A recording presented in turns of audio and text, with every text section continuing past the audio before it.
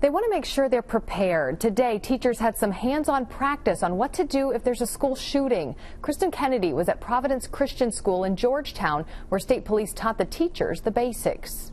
State police set up scenarios inside Providence Christian Academy to show teachers and administrators how to protect their students in case a violent incident happens. We do a fire drill once a month. We do our tornado drills regularly, an earthquake drill, and we have certain procedures that we follow. Providence Christian Academy Administrator Rick White wants school shooting responses to be as ingrained into his teachers' minds as are other emergency-related situations. Very seldom are you familiar with an active shooter in your building.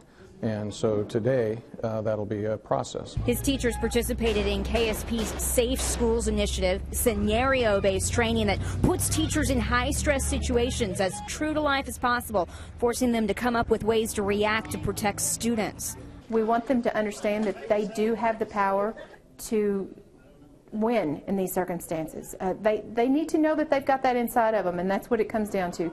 Training, training, training. State police don't just go through these exercises with school leaders. Trooper Wilson says that they will help other organizations if requested. In Georgetown, Kristen Kennedy for the Fox 56 10 o'clock news.